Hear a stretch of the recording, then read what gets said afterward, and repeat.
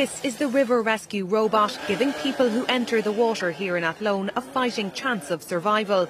The robotic lifebuoy is remote controlled from the shore, and Gardaí in the town were part of a multi-agency training exercise today.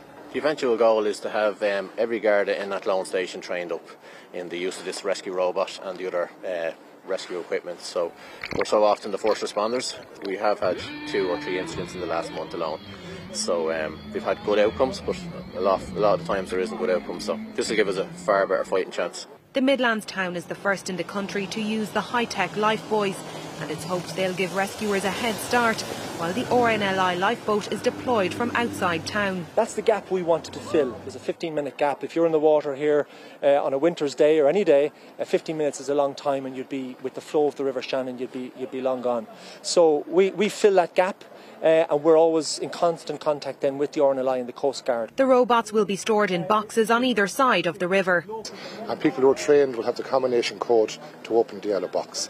And for any of the public who want to access the yellow box in emergency, they may ring the Coast Guard 999 112, and they will also issue the number.